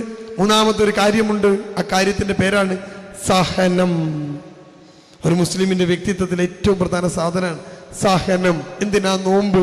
നമ്മൾ സഹനം പഠിക്കാൻ. കണ്ടോ? ഓരോന്നും ഇങ്ങനെയാ. അല്പം സഹിക്കാൻ പഠിക്കാൻ, സഹനം പഠിക്കാൻ. ആ വാക്കിനെ ഒന്നുകൂടി വിസ്തൃതമാക്കിയാൽ ഒരു നല്ല വാക്ക് കിട്ടും. ആ വാക്കിന്റെ പേരാണ് സഹിഷ്ണുത എന്നത്. അതിന്റെ ഇംഗ്ലീഷാണ് ടോളറൻസ് എന്ന വാക്ക്. സഹിഷ്ണുത എന്ന വാക്ക്. എന്താ സഹിഷ്ണുത? നമുക്കിഷ്ടമില്ലെങ്കിൽ പോലും കൂടെ ജീവിക്കുന്നവന്റെ സ്വഭാവത്തെ സഹിക്കുക എന്നതാണ് സഹിഷ്ണുത എന്ന വാക്കിന്റെ അർത്ഥം. ഒന്നുകൂടി ഞാൻ പറയാം. എനിക്കിഷ്ടമില്ലെങ്കിൽ പോലും എൻ്റെ അമ്മയുടെ ചില ചെയ്തികളെ അല്പം സഹന സ്വഭാവത്തോടു കൂടി ഉൾക്കൊള്ളുമ്പോൾ നമുക്ക് സഹിഷ്ണുതയുള്ള മനുഷ്യനായിട്ട് നമ്മൾ മാറും. എൻ്റെ ഭാര്യയുടെ എല്ലാം എനിക്കിഷ്ടമല്ല, എൻ്റെ ഭർത്താവിൻ്റെ എല്ലാ സ്വഭാവവും എനിക്കിഷ്ടമല്ല, അയാളുടെ ചില കാര്യങ്ങൾ എനിക്കിഷ്ടമല്ല എങ്കിലും ഒരുമിച്ച് ജീവിക്കുമ്പോൾ അതിനെ കൂടി ഉൾക്കൊള്ളുവാനുള്ള വിശാല മനസ്സിനെ സഹിഷ്ണുത എന്ന വാക്കുകൊണ്ട് നമുക്ക് പറയാൻ പറ്റും. അതാണ് അസഹിഷ്ണുത. ഇന്ത്യ മഹാരാജ്യം പൗരത്വ ബില്ലിന് മുന്നേ ചർച്ച ചെയ്ത വാക്കാണത്. ഇൻടോളറൻസ്, അസഹിഷ്ണുത. കണ്ടോ? ആര് പറയും? കൽബുർഗി കൊല്ലപ്പെട്ടത് അങ്ങനെയാ. അയാൾ പറയുന്ന ആശയം കൊണ്ട് നേരിടാൻ കഴിയാതെ മനുഷ്യനെ കൊന്നൊടുക്കാണ്. അങ്ങനെയാണ് ഗൗരി ലങ്കേഷ് കൊല്ലപ്പെട്ടത്. ഗൗരി ലങ്കേഷ് കൊല്ലപ്പെടുന്നത് എങ്ങനെയാ? ഗൗരി ലങ്കേഷിന്റെ ആദർശം അത് ഇസ്ലാമിക ആദർശത്തോട് അടുത്തു നിൽക്കുന്നില്ല എങ്കിൽ പോലും, ഇസ്ലാമിനെ തള്ളിപ്പറയുന്ന ആദർശമാണെങ്കിൽ പോലും ആദർശത്തെ കൃത്യമായി ആദർശം കൊണ്ട് നേരിടാനുള്ള ആശയ സമ്പുഷ്ടത ഇസ്ലാമിനുണ്ടതുകൊണ്ട് മുസ്ലിങ്ങൾ ആരും അവരെ കൊല്ലാൻ പോയിട്ടില്ല. കണ്ടോ? അങ്ങനെ ഒരാളെ കൊന്നൊടുക്കാതെ അയാൾ ആശയം കൊണ്ട് നേരിടുക എന്നതാ. പക്ഷെ നമ്മുടെ നാട്ടിലെ സംഘപരിവാർ ചെയ്തത് എന്താ? അസഹിഷ്ണുതയുള്ളവരായി ആളുകളെ കൊല്ലാൻ തുടങ്ങുകയാണ്. ആശയം കൊണ്ട് നേരിടാൻ കഴിയാത്ത അസഹിഷ്ണുത. അപ്പൊ എന്താ സഹിഷ്ണുത എന്നത്? ഇന്ത്യ മഹാരാജ്യത്ത് ജീവിക്കുകയാണ് ഞാൻ. തൊട്ടടുത്ത അമ്പലത്തിന്ന് പാട്ട് കേൾക്കുന്നുണ്ട്, മുട്ട് കേൾക്കുന്നുണ്ട്. അമ്പലത്തിലെ ആളുകൾ ആരാധന നടത്തുന്നുണ്ട്. എനിക്ക് ആരാധനയോട് തീരെ ഉൾക്കൊള്ളാൻ കഴിയുന്നില്ല എങ്കിൽ പോലും ആ ആരാധനയെ സഹിഷ്ണുതയോടെ നേരിടുക, അതിനെ ഉൾക്കൊള്ളുക എന്നതാണ് ഒരു മുസ്ലിമിന്റെ വ്യക്തിത്വത്തിന്റെ ലക്ഷണം. ആ ആരാധന എനിക്കിഷ്ടമല്ല, ആ ആരാധന എനിക്ക് സ്വീകരിക്കാൻ കഴിയില്ല, അതിലേക്ക് പോവാനും കഴിയില്ല. കാരണം അത് മറ്റു ദൈവങ്ങളെ തേടലാണ്. എങ്കിൽ പോലും ഇന്ത്യ മഹാരാജ്യത്ത് ജീവിക്കുമ്പോൾ അതിനെ കൂടി സഹിക്കാനുള്ള ഒരു മാനസിക ശേഷി ഉണ്ടാക്കുമ്പോഴാണ് അവന് സഹിഷ്ണുതയുള്ളവനാകുന്നത്. അപ്പോൾ മുസ്ലിമിന്റെ വ്യക്തിത്വത്തിന്റെ കാര്യം എന്താ? അതിന്റെ പേരാണ് സഹിഷ്ണുത എന്നത്. എല്ലാറ്റിനെയും നമ്മൾക്ക് ഉൾക്കൊള്ളാൻ കഴിയാത്തതിനെ പോലും നമ്മൾ ജീവിക്കുന്ന രാജ്യത്തിന് വേണ്ടി, നമ്മുടെ കൂടെ ജീവിക്കുന്ന ഭർത്താവിനും ഭാര്യക്കും മക്കൾക്കൊക്കെ വേണ്ടി നമ്മൾ അല്പമൊന്ന് ഒതുങ്ങിക്കൊടുക്കുന്നതിനെ നമുക്ക് സഹിഷ്ണുത എന്ന വാക്കുകൊണ്ട് അർത്ഥമാക്കാം. അപ്പൊ ഞാൻ വളരെ ചുരുക്കിയ കാര്യങ്ങൾ പറഞ്ഞു, വളരെ ചുരുക്കിയ ഈ നമ്മുടെ വ്യക്തിത്വത്തിലേക്ക് ഈ പാഠങ്ങളെ ഒന്ന് ഒന്ന് ഉൾച്ചേർക്കാൻ ശ്രമിച്ചു നോക്കുമ്പോഴാണ് നമ്മളൊക്കെ ഒരു മുസ്ലിമായി മാറുക. അപ്പം ഞാൻ ഇനി ചുരുക്കൺ ഇനിയുണ്ട് ഒരുപാട് കാര്യങ്ങൾ പറയാൻ. ഇനിയോ മനുഷ്യൻ എന്ന മഹാജീവിക്ക് റബ്ബ് സുബ്ഹാനഹു തആല തന്ന അനുഗ്രഹങ്ങളിൽ ഏറ്റവും പ്രധാനപ്പെട്ട ഒരു അനുഗ്രഹമുണ്ട്. അനുഗ്രഹത്തിൻ്റെ പേരെന്താ നിങ്ങൾക്ക്? പുഞ്ചിരിക്കുക, ചിരിക്കുക. ലോകത്തെ സകല പിണക്കങ്ങളും ഒരു പുഞ്ചിരിയിൽ അലിഞ്ഞു പോകും. ഒരു പുഞ്ചിരിയിൽ. എല്ലാറ്റിനും ഉത്തരം പറയരുത്, എല്ലാറ്റിനും. എനിക്ക് പുതിയ തലമുറയിലെ കുട്ടികളോട് പറയാനുള്ള സാധനത, എല്ലാറ്റിനും ഉത്തരം പറയരുത്. ഇന്ന് കോളേജിൽ അധ്യാപകനായി ജോലി ചെയ്യുമ്പോൾ സ്കൂളിൽ പഠിപ്പിക്കുന്ന അധ്യാപകർക്കൊക്കെ ഉള്ള പ്രശ്നം എന്താ അറിയോ? ഇപ്പോഴത്തെ കുട്ടികളുടെ സ്വഭാവം എല്ലാത്തിനും ഒരു ഉത്തരം പറയുന്നുള്ളതാണ്. എന്താണ് അവിടെ കണ്? ഞാൻ ഇവിടെ കണ്ടി എന്താ മോനെ വർത്താനം? എന്ത് വർത്താനം? ഇങ്ങനെ ഉത്തരം പറയുള്ളൂ. കോളേജിലും അങ്ങനെയാ. ഒരു കാര്യം ചോദിച്ചാൽ നീ എന്താ ക്ലാസ്സിൽ നേരം വൈകി, ബസ് നേരം വൈകി, എല്ലാത്തിനും അവർക്ക് ഉത്തരണ്ട്. ഈ അടുത്ത് എന്നെ കാണാൻ വരികയാണ് ഒരു പെണ്ണ്. അമ്മായിമ്മയും മരുമകളും തമ്മിലുള്ള പ്രശ്നമാണ്. അപ്പം ഞാൻ ചോദിച്ചു ആരോട് ആദ്യം സംസാരിക്കണ്ടേ? ഉടനെ അമ്മായിമ്മ പറഞ്ഞു എനിക്കൊന്നും പറയാനില്ല, നിങ്ങൾ മരുമകളോട് സംസാരിക്കും. അങ്ങനെ മരുമകൾ എൻ്റെ മുമ്പിൽ കയറുകയാണ്. ഞാൻ ചോദിച്ചു എന്താ മോളെ പ്രശ്നം? ഈ മരുമകൾ ഇരട്ടക്കുട്ടികളുടെ ഉമ്മയാണ്, 2 കുട്ടികളുണ്ട്. അപ്പോൾ ഈ പെണ്ണ് ഇത്തിരി ന്യൂ ജെൻ പെണ്ണാ. ഓക്ക് ഞാൻ പറയണത് ഇരട്ടക്കുട്ടികളല്ല, മുരട്ടക്കുട്ടികളാണ്. 2 കുട്ടികൾ, ഒരു മൊബൈൽ ഫോണും ഉണ്ട്. ഇത് 3 ഒരേ മര്യാദ നോക്കണേ. ഫോണ് കയ്യിൽ നിന്ന് എടുത്തേക്കൂല, ഇടക്കിടക്ക് കൈമ അങ്ങനെ നോക്കും. അപ്പൊ ഈ പെൺകുട്ടി എന്ത് ചെയ്തു? 2 കുട്ടികൾ, ഇരട്ടക്കുട്ടികളാണല്ലോ. അപ്പൊ ഈ 2 കുട്ടികളും കൂടി അടി കൂടും. ഇരട്ടക്കുട്ടികളാ, 2 വയസ്സായിട്ടുള്ളൂ. അവരങ്ങോട്ടും ഇങ്ങോട്ടും പിടിച്ചു നിൽക്കും, അടി കൂടുമ്പോ ചിലപ്പോൾ ഈ പെണ്ണ് കാണൂല. കാരണം അവള് മൊബൈലിൽ എന്തെങ്കിലും നോക്കി ടൈപ്പ് ചെയ്യുന്ന സമയത്തായിരിക്കും ഈ കുട്ടികൾ അടി കൂടുക. അപ്പൊ ഇവള് പെട്ടെന്ന് നോക്കുമ്പോ അടിയാ. അപ്പൊ ഇവൾ എന്ത് ചെയ്യുന്നവരോ? എളുപ്പപ്പണി എന്താ? ഒരൊറ്റ അടി എടുക്കും, പോയിട്ട് 2 ഓരോന്നും കൊടുക്കും. ഇത് അമ്മായിമ്മ കാണും. 10-60 വയസ്സ് പ്രായമുള്ള അമ്മായിമ്മക്ക് ഇങ്ങനെ എല്ലാ കുട്ടികളെ പോറ്റലെന്ന് അറിയാം. വലിയ വിദ്യാഭ്യാസമൊന്നുമില്ല. ആ പെണ്ണിന് ഡിഗ്രി ഉണ്ട്, BEd ഉണ്ട്, PG ഉണ്ട്, എല്ലാ കിണപ്പുണ്ട്. പക്ഷെ അമ്മായിമ്മക്ക് ഇതൊന്നുമില്ല. ഒരു കാര്യം മാത്രമുണ്ട്, ഇങ്ങനെ എല്ലാ കുട്ടികളെ പോറ്റലെന്ന് അതിനറിയാം. ഉടനെ ഉമ്മ വന്നിട്ട് ഈ പെണ്ണിനോട് ചോദിക്കും എന്തിനാ പോലെ തല്ലി? അപ്പൊ ഈ പെണ്ണ് ഒരു മറുപടി. എന്താ മറുപടി? ഞാൻ കുട്ടികളിങ്ങനെ കച്ചറ കളിച്ചപ്പോഴല്ലേ ഞാൻ തല്ലിയത്, അതിന് തല്ലല, പിന്നെ അതിനെന്താക്കല? അപ്പൊ ഈ ഫോണിൽ കളിച്ച് ഇരുന്നിട്ടല്ലോ കച്ചറുണ്ടാക്കി, ഞാൻ എപ്പോഴാ ഫോണ് നോക്കി? ഇങ്ങനെ എല്ലാത്തിനും മറുപടിയാ. അവസാനം എവിടെ ചെന്ന് അവസാനിച്ചു എന്നറിയങ്ങള്? ഈ പെണ്ണിനോട് പറഞ്ഞു നീ നോക്കിയാൽ നിന്റെ കുട്ടികൾ ഇങ്ങനെ തന്നെ ആവുക എന്ന് ഉമ്മ പറഞ്ഞപ്പോ ഈ പെണ്ണിന്റെ മറുപടിയാ, ഇന്നാള് നിങ്ങൾ നോക്കുമ്പോഴല്ലേ എന്റെ കുട്ടികൾ വെള്ളത്തിൽ കളിച്ച്, ബാത്റൂമിൽ പോയി വെള്ളത്തിൽ കളിച്ച് നിങ്ങൾ നോക്കുമ്പോഴല്ലേ, അപ്പൊ നിങ്ങൾക്ക് നോക്കാറില്ല. ആരാ പറഞ്ഞ്? മരുമകൾ അമ്മായിമ്മനോട്. അവരുടെ അമ്മായിമ്മ ഒരു തീരുമാനം എടുത്തു, ഇനി ഓളെ കുട്ടികളെ ഞാൻ നോക്കൂല. പിന്നെ അവിടെ പ്രശ്നമായി, ആകെ പ്രശ്നമായിട്ട് ഇരിക്കാൻ. ഈ പെണ്ണ് എന്നോട് പറയാണ്, ഞാൻ പറഞ്ഞ് അമ്മായിമ്മ പറഞ്ഞ്, ഞാൻ പറഞ്ഞ് അമ്മായിമ്മ പറഞ്ഞ്, ഞാൻ പറഞ്ഞ് അപ്പം ഉമ്മ പറഞ്ഞ്, അപ്പം ഞാൻ പറഞ്ഞ് അപ്പം ഉമ്മ പറഞ്ഞ്, അപ്പം ഞാൻ പറഞ്ഞ് അപ്പം ഉമ്മ. ഇത് തീരണ്ടേ? അരമണിക്കൂർ ഞാൻ ഇരുന്ന് കേട്ട് അവസാനം എവിടെ എത്തിയെന്ന് പറയും നിങ്ങൾക്ക്? ഉമ്മ പറഞ്ഞല്ലോ ഈ വെച്ചോന്ന് എനിക്ക് വേണ്ടടി, ഈ വെച്ചോന്ന് എനിക്ക് വേണ്ടടി എന്ന് പറഞ്ഞപ്പോ ഈ പെണ്ണ് പറഞ്ഞല്ലോ എന്നാ ഇത് നണ്ടടി. ആരോടാ? ഉമ്മനോട്. അപ്പൊ ഞാൻ ചോദിച്ചു എടി വിളിച്ചത് തെറ്റല്ലേ? എന്നെ എടി വിളിച്ചിട്ടല്ലേ? നമുക്ക് വിദ്യാഭ്യാസമുള്ളൊരു തലമുറ പറയണത്. അപ്പൊ അടുത്ത കാര്യം എന്താ? അതപ്പം ഞാൻ നിങ്ങളോട് സൂചിപ്പിച്ച കാര്യം കണ്ടോ? എല്ലാത്തിനും ഇങ്ങനെ ഉത്തരം പറയാൻ നിന്നാൽ അതൊരു ഒരു പ്രശ്നം തന്നെയാണ്, ഒരു പ്രശ്നം തന്നെയാണ്. അവിടെയാണ് അല്പം സഹിഷ്ണുതയോടുകൂടി നമ്മൾ കാര്യങ്ങളെ നോക്കിക്കാണേണ്ടത്. ഇനി അടുത്തതെന്താ? 1-2 കാര്യങ്ങൾ കൂടി പറഞ്ഞാൽ തീർക്കാണ്. അതാ ഞാൻ നേരത്തെ പറഞ്ഞത്, ചിരിക്കുക. ചില ചോദ്യങ്ങൾക്കൊരു പുഞ്ചിരി മതി കൂട്ടരെ ഉത്തരം. ഒരു പുഞ്ചിരി മതി ഉത്തരം. ആ പുഞ്ചിരിയിൽ ഒതുക്കാവുന്നതേ ഉള്ളൂ ചില ചോദ്യങ്ങളുടെ ഉത്തരം. അമ്മായിയമ്മ ചോദിക്കുന്ന ചില ചോദ്യങ്ങൾക്ക് ഒരു പുഞ്ചിരി മതി. മരുമകൾ ചോദിക്കുന്ന ചോദ്യത്തിന് ഒരു പുഞ്ചിരി മതി. ഭർത്താവിനെ ഒരു പുഞ്ചിരിയോടെ നേരിടാം. മനുഷ്യനെന്ന മഹാജീവിക്ക് മാത്രം റബ്ബ് സുബ്ഹാനഹു തആല തന്ന കഴിവാണ് ചിരിക്കുക എന്ന് പറഞ്ഞാൽ. ലോകത്തൊരു ജീവിയും ചിരിക്കൂല.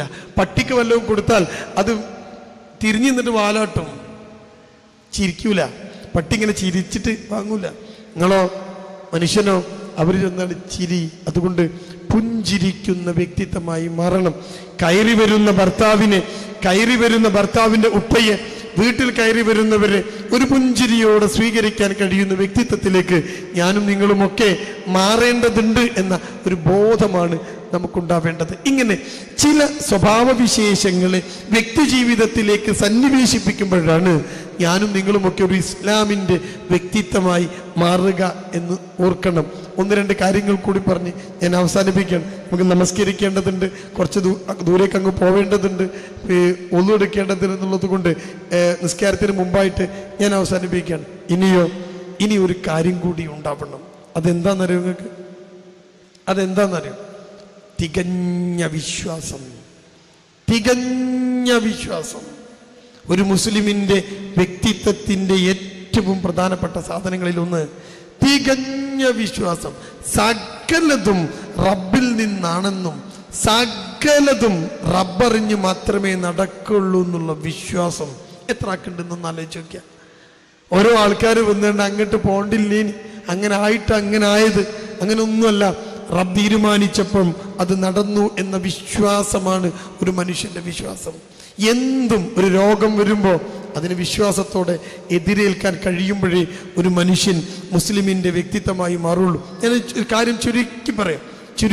ഒരു സ്ഥലത്ത് ഒരു പെയിൻ ആൻഡ് പാലിയേറ്റീവിൻ്റെ പരിപാടിയുമായി ബന്ധപ്പെട്ട് പോവാണ്. അങ്ങനെ പോയപ്പോൾ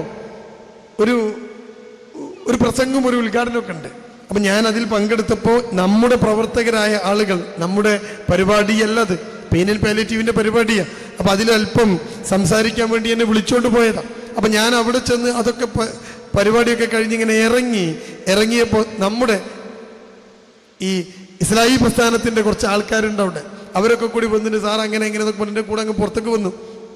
ഞാനിങ്ങനെ പോകുമ്പോൾ ചോദിച്ചു, എത്ര ആൾക്കാരുണ്ട് പെയിൻ ആൻഡ് പാലിയേറ്റീവിൽ, ഇവിടെ എന്താ സ്ഥിതി എന്നൊക്കെ ചോദിച്ചപ്പോൾ അവർ പറഞ്ഞു, ഒരുവിധം എല്ലാവരും ഞങ്ങളിവിടെ എത്തിച്ചിട്ടുണ്ട്.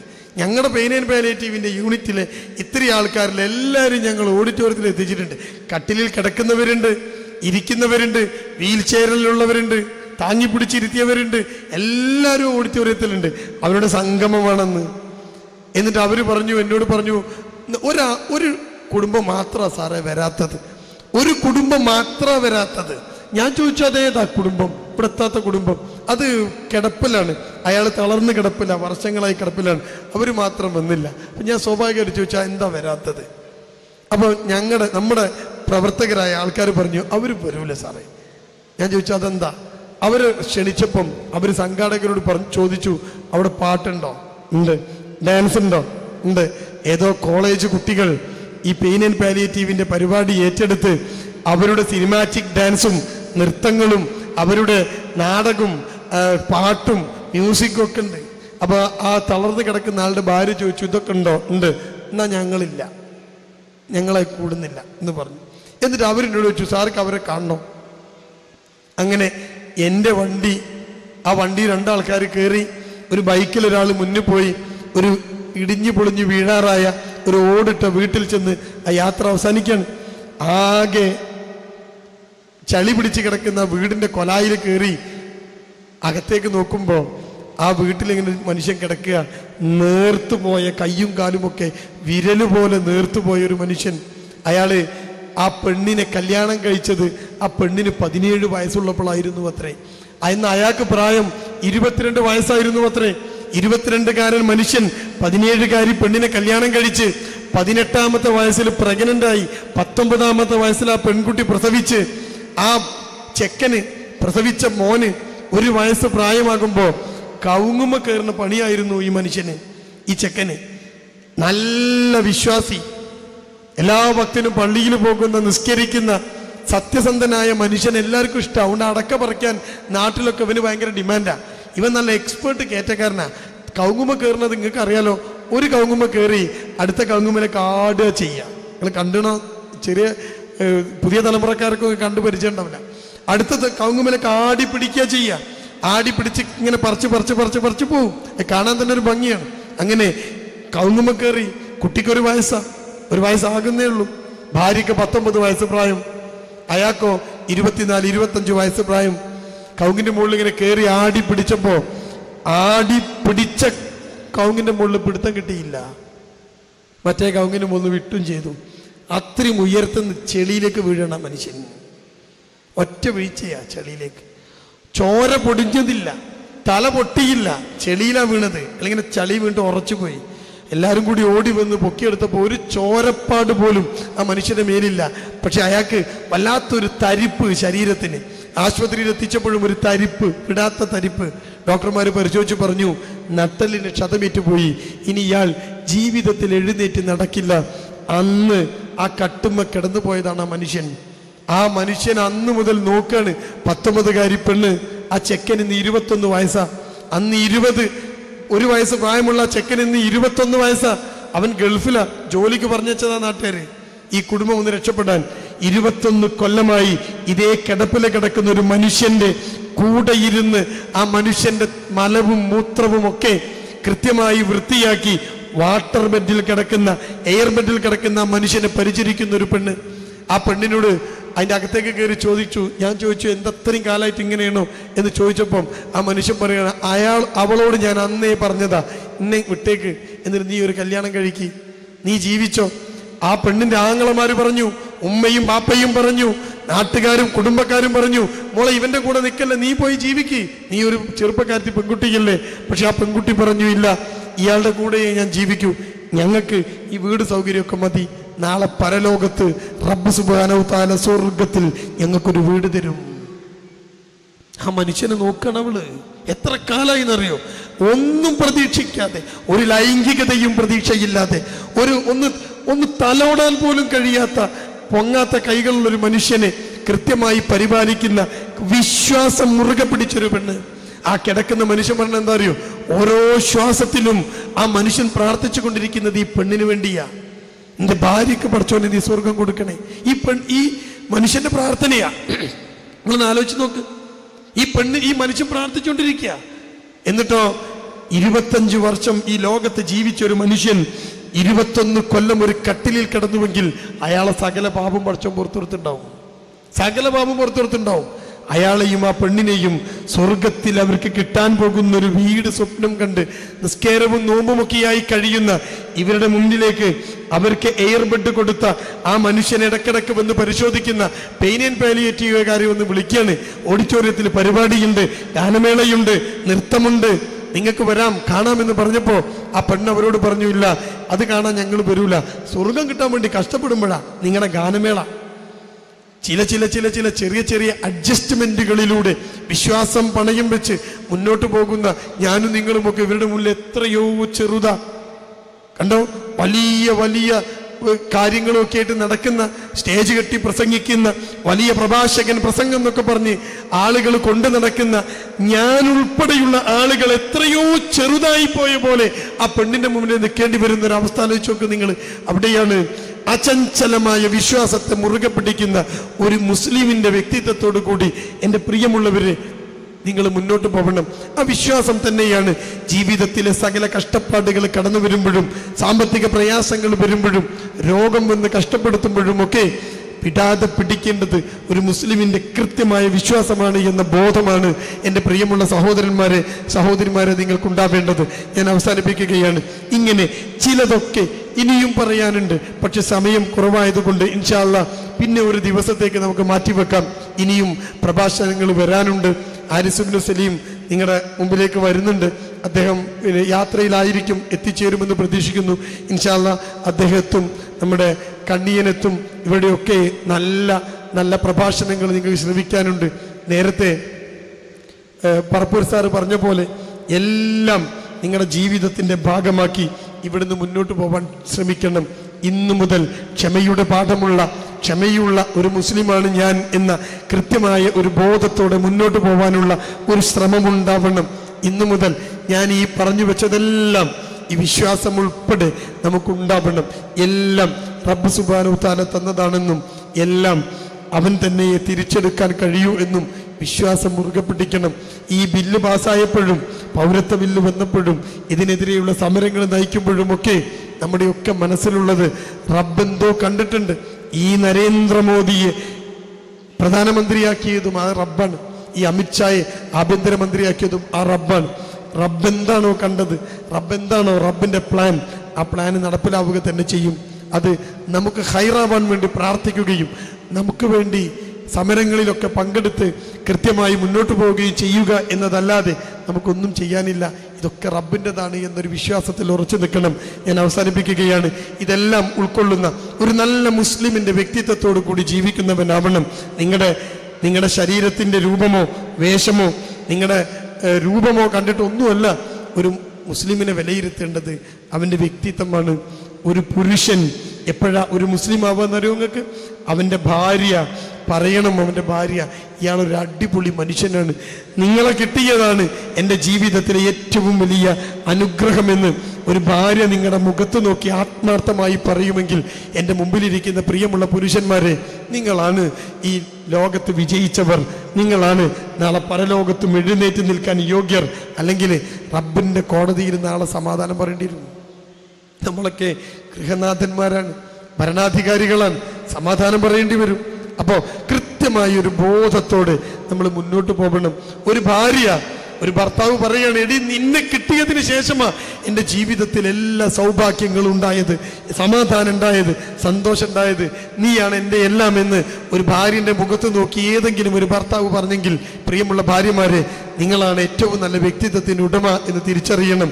മക്കൾ ഓടി വന്ന് പറയുക, എൻ്റെ ഉമ്മയാണ് ലോകത്തെ എല്ലാ ഉമ്മമാരെക്കാളും എനിക്ക് പ്രിയപ്പെട്ടത് എന്ന് മക്കൾ ഓടി വന്ന് പറയുന്ന വ്യക്തിത്വമുള്ള ഒരു ഉമ്മയായി മാറാനുള്ള മത്സരമാണ് കൂട്ടരെ ഞാനും നിങ്ങളും ഒക്കെ മത്സരിക്കേണ്ടത്. കുട്ടികൾ ഓടി വന്ന് പറയും, എൻ്റെ ബാപ്പ മതി എനിക്ക്, എൻ്റെ ബാപ്പയാണ് ലോകത്തെ ഏതിനേക്കാളും എനിക്ക് പ്രിയം എന്ന് നിങ്ങളെ മക്കള് ബാപ്പയെ നോക്കി പറയുമെങ്കിൽ, പ്രിയമുള്ള ബാപ്പമാരെ, നിങ്ങളാണ് ഈ ലോകത്തെ ഏറ്റവും നല്ല വ്യക്തിത്വമുള്ള മനുഷ്യരെന്ന് നിങ്ങൾ ചിന്തിക്കണം. ഇങ്ങനെയൊക്കെ ആയിത്തീരാനുള്ള ശ്രമങ്ങളാണ് ജീവിതം എന്ന പേരിൽ അറിയപ്പെടുന്നത് എന്ന ബോധത്തോടെ കൃത്യമായൊരു മാറ്റത്തിൻ്റെ നാന്ദി കുറിക്കലാവട്ടെ എൻ്റെ ഈ സംസാരവും നിങ്ങളുടെ കേൾവിയുമെന്ന് പ്രത്യാശിച്ചുകൊണ്ട് എല്ലാവിധ ഭാവുകങ്ങളും ഈ ഒരു ക്യാമ്പിന് നേർന്നുകൊണ്ട് റബ്ബ് സുബ്ഹാനഹു തആല ഇതുപോലെ സ്വർഗപൂങ്കാവനത്തിൽ നമ്മളേവരെയും ഒരുമിച്ച് കൂട്ടുമാറാവട്ടെ. ഇനിയും ഇതുപോലെയുള്ള ഒരുപാട് സംസാരങ്ങൾ കേൾക്കാനും സംസാരിക്കാനും കൂടാനും ഒക്കെയുള്ള ആയുസ്സും ആഫിയത്തും ഒക്കെ റബ്ബ് സുബ്ഹാനഹു തആല നൽകുമാറാവട്ടെ. റബ്ബനാ ആതിനാ ഫിദ്ദുനിയ ഹസനതൻ വഫിൽ ആഖിറതി ഹസനതൻ വഖിനാ അദാബന്നാർ വആഖിറു ദഅവാനാ അനിൽ ഹംദുലില്ലാഹി റബ്ബിൽ ആലമീൻ. അസ്സലാമു അലൈക്കും വറഹ്മത്തുള്ളാഹി വബറകാതുഹു.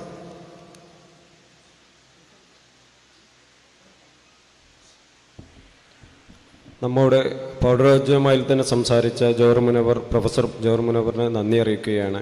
2-3 അറിയിപ്പുള്ള നമസ്കാരത്തിന് വേണ്ടി നമ്മൾ പിരിയുകയാണ്. സ്ത്രീകൾക്ക് ബാക്ക് സൈഡിൽ, ഇതിൻ്റെ ബാക്കിൽ വിശാലമായ ഭക്ഷണ ഹാളിൽ നമസ്കാരത്തിന് സൗകര്യപ്പെടുത്തിയിട്ടുണ്ട്.